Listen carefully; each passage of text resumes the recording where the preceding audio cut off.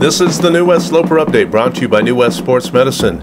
The women's basketball team held off Southwest Baptist 89-75 last night in Bolivar, Missouri, but the men's team couldn't seal the deal down the stretch before losing to the Bearcats 70-60. The women's team was led by senior Laramie Becker with 29 points and 7 rebounds, including 10 for 10 from the free throw line in the first half. While the 29 points were 4 shy of Becker's career best, sophomore Imani Kaiser scored her season best with 17.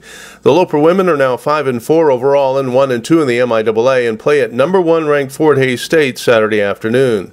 The Loper men's team had a chance to tie their game with just over a minute to go, but missed a three-pointer, and that would be as close as they would get. Connor Bronick led the Lopers with 26 points, and Trey Landsman added 17, but they were the only Lopers in double figures, as Coach Kevin Lofton deals with Ethan Brozek temporarily on the injured list. You lose Ethan, and I mean, Ethan's our heart and soul. I mean, he's our best player. He's our best all-around player, and not having him, certainly, you can tell, it's very evident that we're a different team without him.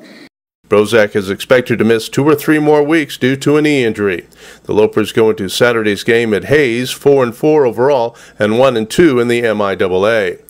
I'm DJ Johnson for the New West Loper Update, brought to you by New West Sports Medicine and Orthopedic Surgery of Kearney, proud to be the official sports medicine provider for UNK Athletics. Nelson's Furniture, downtown Kearney. Nelson's Furniture, downtown Lexington. Nelson's Furniture, downtown Hastings. Nelson's Furniture, West Highway 30, Grand Island. Big City Spice, small town nice, one low price. Let's review. Nelson's Furniture, downtown Kearney. Nelson's Furniture, downtown Lexington. Nelson's Furniture, downtown Hastings. Nelson's Furniture, West Highway 30, Grand Island. Big City Spice, small town nice, one low price.